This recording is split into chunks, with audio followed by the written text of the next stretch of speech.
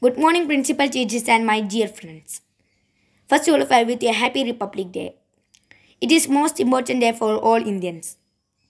When a few fellow Indians are talked about fear of losing the basic rights, the Constitution of are given us this day become more important. Since childhood, we are celebrating Republic Day as such a national festival, but we understand the importance of the day when we grow up. The Republic Day is celebrated on 26th January on its day in 1950. The Constitution of India into effect. The Constitution gives us some responsibility and some rights.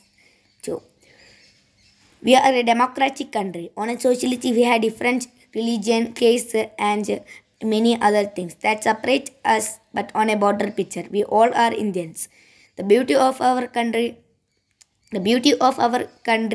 have different languages and we have a conflict and differences, but on a national festival we all stand as a united force.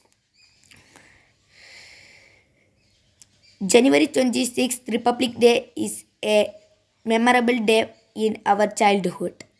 Someone recalled these days in a festival and celebrating in a school, many programs and other activities.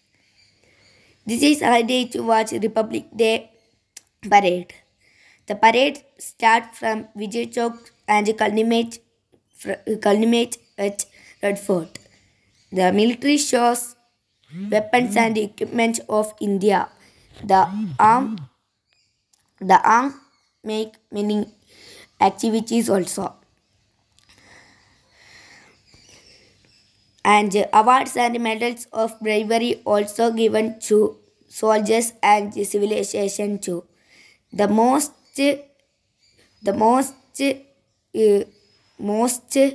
attraction for a bravery award is the young kid who showed ultimate bravery beside young and saved the lives of other peoples.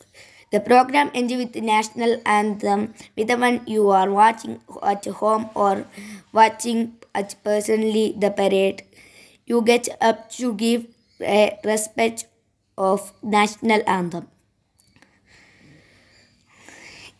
It's a day make us think beyond caste, religion,